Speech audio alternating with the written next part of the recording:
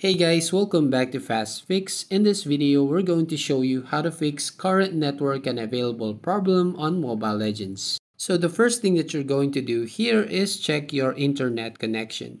You can open a speed test to check if there's an issue on your internet connection or if you are getting slow on your internet speed. Or you can actually check your notification panel. So swipe down and from here, you can actually turn on this airplane mode for 20 seconds. And then after that, you can just turn on your Wi-Fi or you can change your Wi-Fi into mobile data or mobile data to the Wi-Fi connection.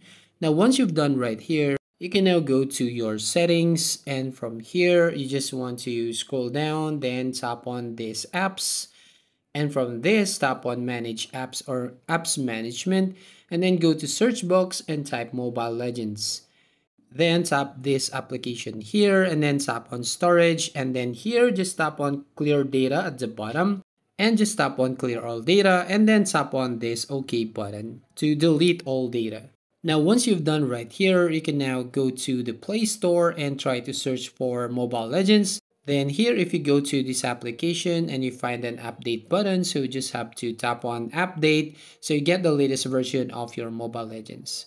So that's how you basically fix the problem on your Mobile Legends. So if you find this video helpful, please consider to like and subscribe to this channel and don't forget to ring the bell icon to notify you on the next video.